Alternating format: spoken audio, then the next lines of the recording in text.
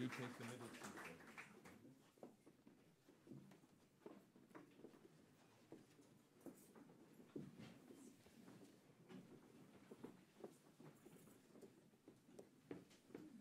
President Higgins, ladies and gentlemen, colleagues, it's a tremendous honor and a privilege for me to welcome you all here this afternoon to Trinity College, to the Long Room Hub, our Arts and Humanities Research Institute, to launch our first of our cross-disciplinary research themes on identities in transformation. Just to put it in context a little, the Long Room Hub is one of 5 flagship research institutes in the college which aim to bring together the best researchers from across the university and to link them with international collaborators in order to address the grand challenges of our times through interdisciplinary and innovative research. The special role of this institute is to pioneer cross-disciplinary projects in the arts humanities, and obviously this fine building serves as a focal point for debates that connect the world of academia with the wider public world, aiming really to increase the visibility and the impact of our arts and humanities research, and also demonstrating its relevance for contemporary society. Identities in Transformation is the first of a number of new overarching priority themes for the Long Room Hub and its partner schools. This theme of Identities in Transformation is one of 19 specialist research themes that we have in college, where we see that there is a critical mass of world-class researchers that have the scale and the resources and the ability to address these big questions that we confront today. And in his concluding remarks, the Institute's director and theme champion, Professor Juergen Barkhoff, will say a little more about this specific research program, including its forthcoming activities and the benefits it promises. But it is, I'm sure everybody here will agree, a particular privilege that our president is launching this theme. Over many decades, President Higgins has spoken about the role of the universities as institutions of enlightenment and renewal, and he has been a passionate advocate for the arts and humanities in this regard. And so we take great inspiration from his vision as a politician, as an academic, and as a poet. His insistence that culture and the arts can help us to cope not only in adversity, but that they can open up a space for new possibilities for renewal and change in a country like ours is very encouraging. Indeed, in his inaugural speech as president, he called for us to build together an active, inclusive citizenship based on participation, equality, respect for all, and importantly, the flowering of creativity in all its forms. His attendance here this afternoon to endorse this new research theme on identities in transformation is a great source of inspiration for all of us here. And as we develop the different strands through the coming years, we will remember and recall the importance of this occasion when our president came to launch this research theme. So ladies and gentlemen, Uachtar an Héireann, Michael D. Higgins.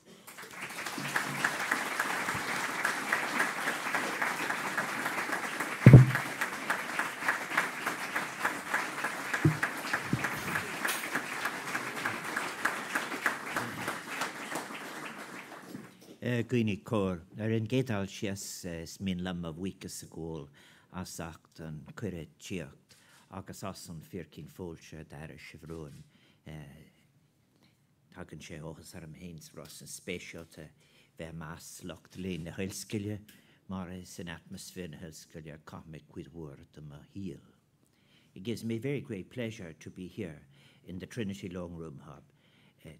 It's a great mouthful to say as well, the Trinity College Dublin's Arts and Humanities Research Institute, and indeed to launch the institute's and the college's new cross-disciplinary research theme on identities and transformation. When I got the letter inviting me from the Provost, he said he invited me to speak to the questions which this research theme addresses, and rather Foolishly, he said, from my perspective. Well, it is a theme upon which indeed I have a perspective. And it's very interesting, the discourse that surrounds this particular theme in recent times. It does indeed change. Some years ago, I was part of a discourse on the importance of the arts. And we discussed arts policy. And then this in turn became cultural policy. And then the cultural policy discourse evolved into a discussion on cultural industries. And then as other aspects of economy collapsed around the world, it became creative industries. And then my last outing, I think, in university, in considering this, was an invitation to reflect on innovation, which managed to drag it all together, as it were. Now, I think this interest in creativity is very much to be welcomed, and I'm very happy to take part in it. I was very, very much pleased to see the wonderful atmosphere that is being created and that is made available to so many brilliant scholars in an atmosphere like this. Research develops this, requires this, and I have such respect for those who pour the energetic part of their lives into significant questions that affect us all.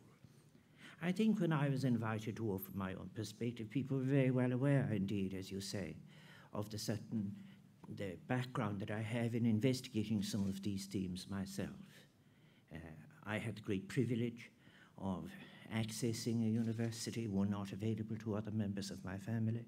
I had an even greater privilege of teaching in a university at home here in Ireland and abroad. And it was another journey to be made, to leave the university and go into the public world of public policy and take responsibility for issues that surrounded the debate as to what culture might be. Curiously, it is a journey that is next nor near over, because in more recent times, as I've been speaking about issues in relation to culture in Europe, be it at the Sorbonne, be it to UNESCO in Paris recently, I've been re-engaging with these questions, and I see them as quite urgent. For example, the theme that I was asked to respond to this afternoon has the general title, The Changing Configurations of Irish Cultural Identity. Well, the investigation and the configurations of Irish cultural identity have issues, of course, that have to be faced that are local, and relations between nature and the local and the poetic, for example. And indeed, further issues are between paisis, if you like, and logos. And I think that in this, it is very, very interesting as well, that Irish people are now investigating, have a great opportunity of investigating what I regard as philosophical issues of the first rank. Issues, for example, of volition in relation to choosing identity, and debates about the relationship between contested tradition and false distinctions between, for example, what I would see as mutos and logos. So I'm delighted. What attracted me, perhaps, was the word interdisciplinary, because these have not been good decades for interdisciplinary research. There have not been good decades for a generosity of scholarship. There have been poor decades for listening to what might be called, if you like, the intellectual agony of our times. Poor decades for responding to the fragmentation of discourse and fragmentation of scholarship. Retreats, if you like, from deep commitment to fundamental research. Disrespect for the community of research and scholarship, the company that people need to each other. As somebody myself who was involved in postgraduate work all those years ago, what is more important even than the finished work often are the terrible moments of doubt that scholars share with each other, which far exceed the moments of celebration of a satisfactory referendum. Returning to the theme of culture, to which I was asked to make a reflection, I did indeed make a contribution many years ago to the Council of Europe consultation on culture, which was published under In From the Margins. It'll tell you of the acceptability of my discourse at that time, that the major contributions I made were through the Writers' Union in Sweden and through the Swedish contribution. I don't recall an invitation to make a contribution from the Irish one at that time. But In From the Margins became the European regional contribution to what became the United Nations document, Our Creative Diversity. In reading Our Creative Diversity and making a reflection, one is struck immediately by the long history it is for one of those brilliant scholars to do it, and to some extent it has been already addressed in some part as to why culture is missing, or why it gets such a slight reference in the Universal Declaration of Human Rights, for example. There's a long history to that, and people like Professor Goodale and others in Surrendering to Utopia have written thoughtfully about it. Curiously, the people who were excluded by, if you like, by Eleanor Roosevelt in drawing up the Universal Declaration were people like the American Anthropological Association and others, for very good and very interesting reasons that I said are worthy of consideration. But I'm so glad that it has been taken here, combined as it is with a discussion on identity. I've engaged with this to some extent myself, because sometimes it is assumed that when I look at the global literature on this, that some people have identity problems and other people have no identity problems at all. It was one of the assumptions of a long and barren period of literature and historiography that those who subscribed to an imperialist vision had no difficulty with identity at all, whereas that unfortunately those to whom they addressed their exploitative and dominating tendencies were people who would go on, when they discovered a small space of freedom, to immediately have massive identity problems. Well, I'm very pleased to say that when I look at works like, for example, From the Ruins of Empire, Mukhtar's book and others, from my visit to South America, if Europe, for example, finds it satisfactory to have a kind of an amnesic relationship to its imperial past, those at the other end of the world have no difficulty at all in remembering what it was like. And I think that therefore, if we are, if you like, and this is one of the great advantages of having interdisciplinary research, is on constructing such a discourse as will enable what we will come to see later will be an ethics of memory that is able, in fact, to look at this in its fullness. I'm very pleased that, therefore, as well, and is my hope, lest I forget to emphasize it, I would welcome philosophy back into the centre of things in Irish scholarship. I think that we have it's very extraordinary how, to some extent, we haven't used it, haven't allowed it to make its full contribution. I think, as well, I've mentioned already the ethics. I mentioned the ethics of memory. Professor Kieran Keohane of University College Cork, while I'm at it, may I say, I hope that the Hub is able to work out good, fruitful relationships with other colleges. It was rather one of the features of our times that people think that they had, in fact, to put a boundary around their own little spots so as to, in fact, attract the attention of those who were not paying much attention anyway to matters intellectual. I think that it is important that there be a relationship between different institutions. Professor Kieran Keohane's work, a beautiful piece, I remember, on the ethics of memory, in which he deconstructs, for example, Helmut Kohl's speech when Weimar became City of Culture in 1999. And when it was so provoked all of the interesting choices that are made in the ethics of memory between Goethe on the one hand and Buchenwald on the other, and how it was necessary to leave the communist period out altogether. I think that it is a splendid paper that Chancellor Kohl gave, and I read it recently in preparing other work. So I think that this question of memory is very, very important. But it's very important to realize, I think, that it isn't an inherent Irish failing that we're stuck with memory. We are not, those of us who are interested in scholarship are not asked to choose, as I have said, between tradition and modernity, or between mythos and logos, or whatever. These are false and arid divisions which don't really bring us anywhere.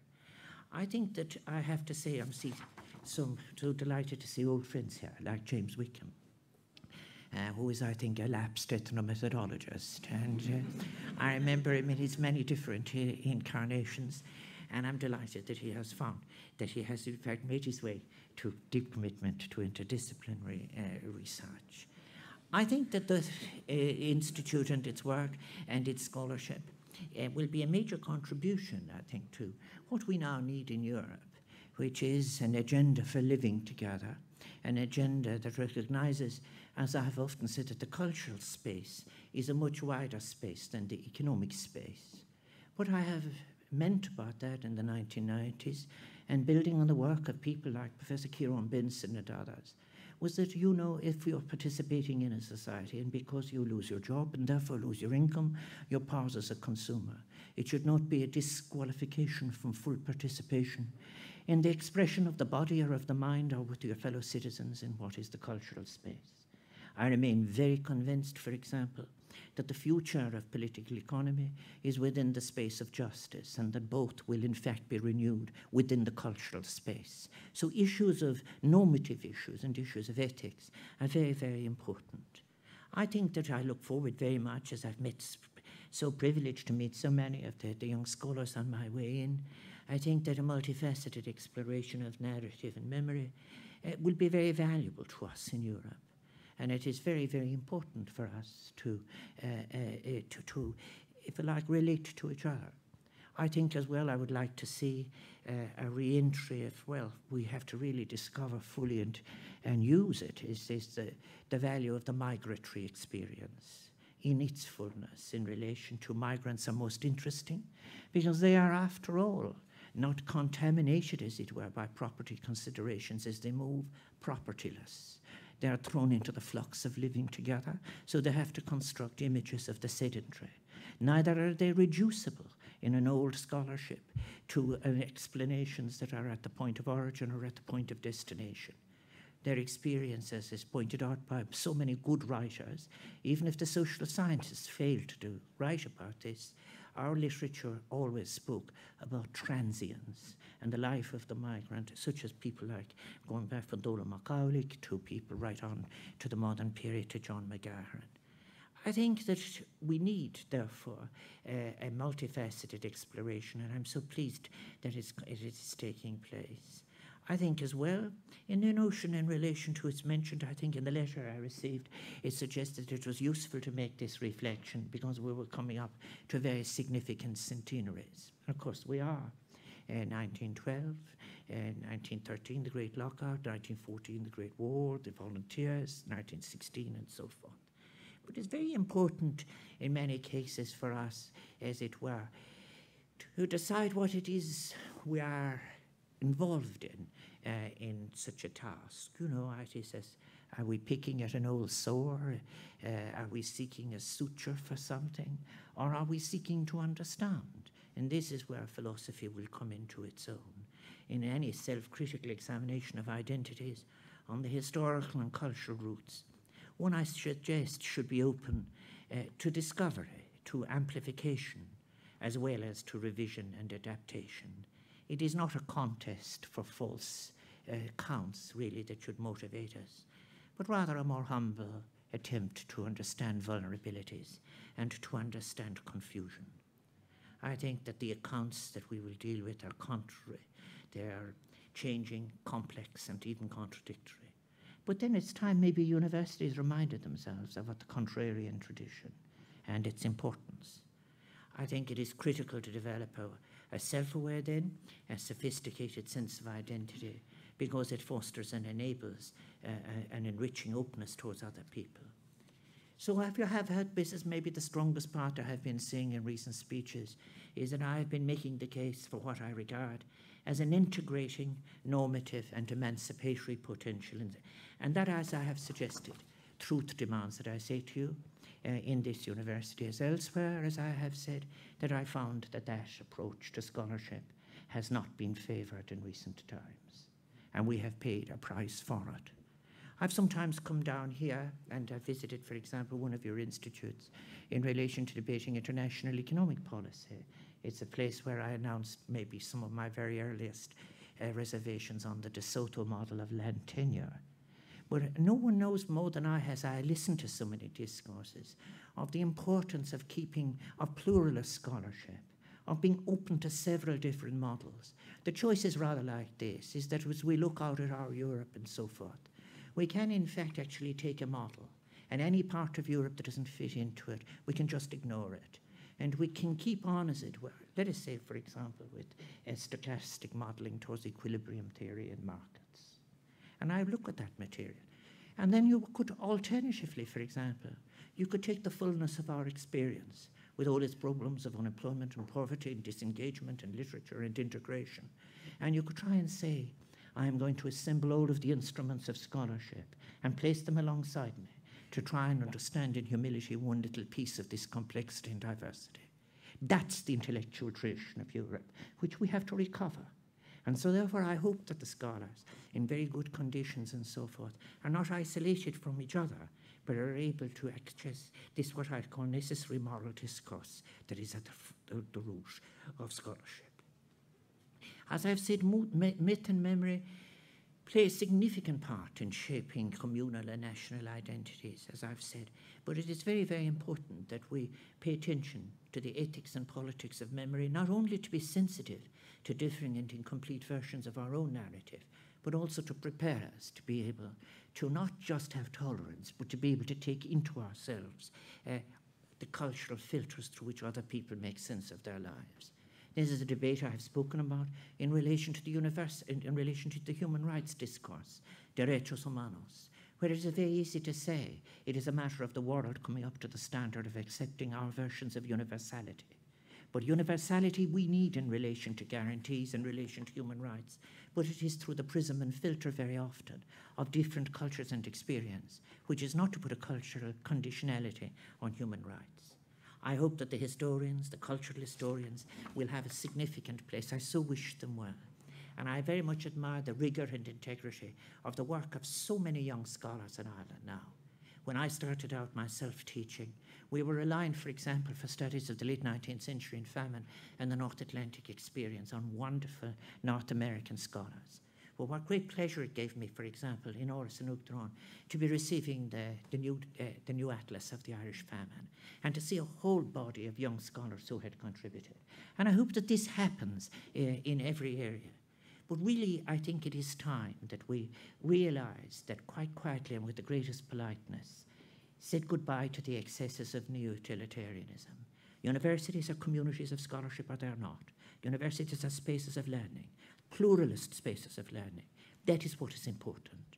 And I think that often as we go on, and when I look at what will come out of all of this work, I hope that it will be able to use Professor Carney's work, for example, who introduced Ricoeur to us, and his important discussion on what might be called a hermeneutical consciousness and a critical consciousness, introducing, as he did us, to, for example, to the work of Gadama and Habermas.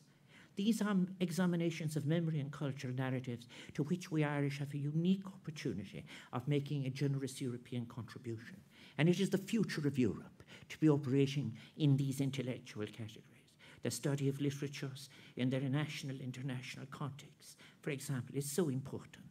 In fact, actually, it is the way out of the cul-de-sac of our social sciences in some respects, that we were never able, as it were, to look at phenomenological literature, yet we had such a rich source of it, and we chose to place it aside as we all trained ourselves in structural functionalist theories that we had learned elsewhere. As somebody said, the ideological glasses so that we could understand our own people. Mar Fockelsker, and conclude, I also want to say later on today, I'll be visiting the west of Ireland where Court, the International Literary Festival, is taking place. But it reminds me, for example, of the importance of poetry.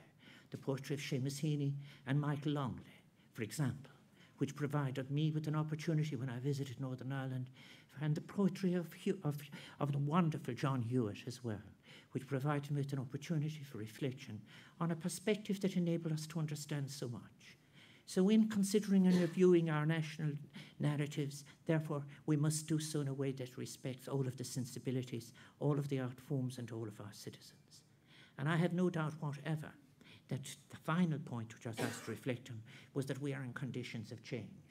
It is time that we took charge in a humanistic way of our futures and our present. We are not in the grip of some inevitable model of change, be it in relation to economy or society. We are challenged. In fact, there is a fine theme in literature that we could pursue with benefit, and that it is the agony of our times, which is there in music, and it is there in all the forms and all of the arts. But we can embrace new ways of seeing and defining ourselves by drawing on a plurality of interdisciplinary scholarship for the solutions that will serve us best. And our universities, I hope this is why I'm so pleased with your invitation.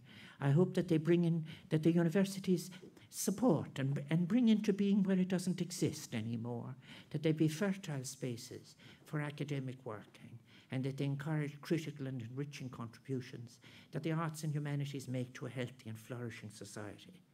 I remember it so often.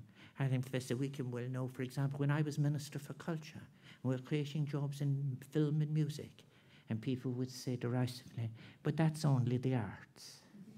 As if that to which you could flourish as a human being wasn't important. Why? All sorts of other people had in fact been defining themselves as they would go on for decades, not making the case so often as they should have for scholarship, but saying, we can be useful if you allow us. We can be useful, coming along with the neo-utilitarian bended knee.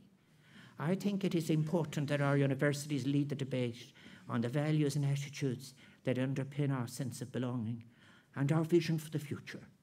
And they are called upon to play a key role in that. I think in exploring the rich and complex reservoir of imagination and shared memories, the universities can help us combat widespread disillusionment and so much dreadful anti-intellectualism at times in the discourse. They can remind us of what has real lasting value in society, of the many things in Irish life to which all our citizens should have access. Our music, our literature, our sporting tradition, our community values, of which we should be proud, but also our successes which we share together, but particularly our vulnerabilities. In making these contributions, your new research team to which you have invited me to speak, it offers, I think, great opportunities, a promise of great potential. May I congratulate the director and his team and all those that have had the privilege of meeting. I wish you well, and I wish you the exciting and fruitful discussions and discoveries in the year to come. This institute is ínta con spáse and chance atán con nihi nuian, nihi nu aquoil is a crow.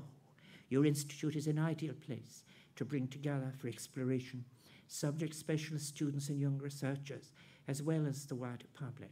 And I very much am pleased to have had the opportunity of meeting those young doctoral students who have the privilege of working here. And I look forward to receiving and hearing of the unfolding narrative of your institute with great interest. Gurmila Mahaka.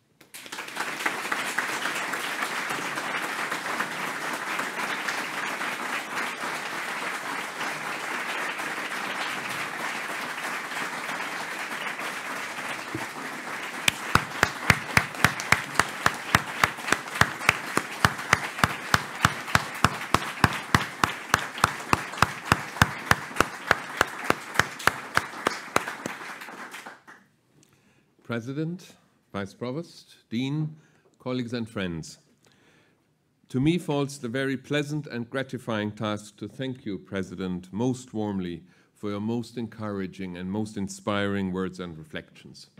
I do this on behalf of the steering committee of this research theme, on behalf of the over 70 researchers across many of our schools and research centers who are already involved in related research, and I do this on behalf of the whole university. In your truly inspirational inaugural address in November 2011, you described your presidency as one of ideas and indeed as a presidency of transformation. We have been very privileged this afternoon to partake in the transformative power of your ideas, which have opened up many perspectives and horizons for us that will carry our work and encourage and inspire our work in the months and year to come. We are profoundly grateful for your support and for your endorsement of our research into identities, and especially for your endorsement of interdisciplinarity and for your endorsement of the contrarian role that a university has. Today is a day of celebrations, but the work is only beginning. And we are looking forward to the days of doubt as well, to the days of productive doubt. And knowing my colleagues, there will be no lack of sort of challenging each other's and our positions. And that's one of the great things about working here. An important hallmark of this research theme is that it is carried by many individual researchers and research groups around the campus. And I want to take the opportunity to thank my colleagues from a wide range of disciplines. And I just mentioned the disciplines already involved to give you just an idea about the breadth of the theme. History, classics, art history, music, drama, film studies, English and Irish studies, literary and cultural studies, languages, linguistics, philosophy, theology, peace studies, gender studies, sociology, psychology, neuroscience, nursing and midwifery, and medicine as well. And I want to thank in particular my colleagues on the steering committee for their decisive and ongoing contributions to the shaping of the theme. I want to thank most warmly the team here in the Trinity Long Room Hub for their tremendous work in the run-up to this launch and for their dedication throughout. I also want to thank most sincerely the college authorities, the Vice Provost and the Faculty Dean who are with us today, but also the Provost and the Dean of Research, who very much regret that they cannot be here because they are in India, for their support of this institute and its work in general, and for their endorsements of this college research theme. Before we close, let me very briefly give you a quick glimpse of the theme. We have structured it in 6 clusters or sub-strands, and you will find more details about those so that I don't have to sort of spell it out in detail, and I don't have the time to do that anyway, in the brochure that is on your seats. We have a cluster around identity politics and memory contests, about which the President spoke. We have one around narratives and performances of identity, the crucial role of literature. We have one around migration and belonging in the age of globalization, an aspect that the President also mentioned, one around the self in the digital work, and one around somatic identity, the relationship to our bodies, our emotions, concept of illness and well-being, and mechanisms of inclusion and exclusion around it. I also want to mention very briefly some major initiatives under the theme for the next months. The brochure on your seats spells them out in more detail and mentions many others. The most immediate one is that next week we have an international workshop on narratives in conflict here on the 2nd and 3rd of May, and there is a full program in your brochure, and you're all welcome. Details about the major conference and the lecture series are also in the brochure. Please also look out for our website, which was relaunched today with a new look, for further details and upcoming events. But the one project that I want to mention and need to mention is the Global Research Network Spectris, led by Dr. Jennifer Edmond, the faculty's Director of Strategic Projects, which has just secured over €500,000 on funding from the European Commission.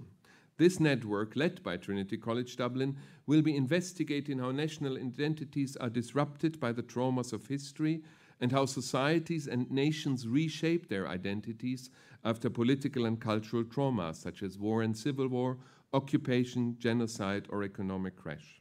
The network includes researchers from Yale, the University of Tokyo, Jawaharlal Nehru University in New Delhi, the University of Sao Paulo, as well as from leading institutions in Croatia, Estonia, Germany, and Poland, all countries that at some point in their history and in various forms have had to deal with these cultural and political traumas. It will exchange senior researchers and doctoral students between participating institutions and will also bring them together for a series of thematic workshops. I'm very pleased to announce this major funding success today on this occasion, and we are very excited about the new and strengthened collaborations that the EU funding will make possible. On your way in, you might have seen the new bilingual sign of our full name, which has finally gone up on the facade at the entrance. Negotiating identity is a complex process. We experienced that in our discussions around the name of the institute and the exact look and format of this sign. We are really happy that the building now communicates its identity to the outside world, and I want to thank all those who helped to make that possible. President, as a small sign of our gratitude and as a memory of your visit today, we want to give you a present that has arisen out of research on Irish identity undertaken here in Trinity College by our Department of Irish and Celtic Languages. This book, A Bardic Miscellany, contains 500 medieval Irish poems published for the first time from manuscripts, many of which are to be found here in our library. It thus expresses not only the fact that questions of identities take us back very far into history indeed and belong to the fundamental concerns of humanity, it is also an apt expression of a particular mission of this institute and its associated researchers to help unlock the unique treasures of our library.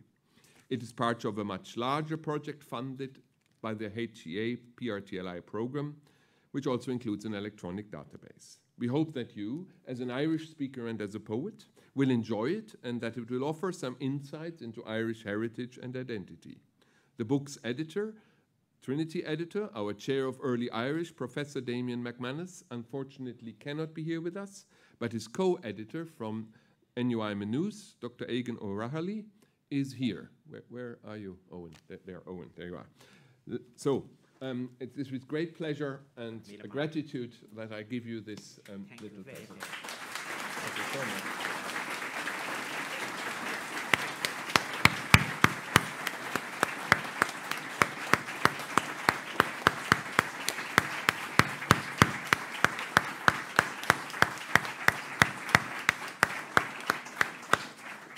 So, President Higgins, thank you once again for your visit and for your words. Ladies and gentlemen, join us for the reception upstairs, and please be standing for the departure of the President.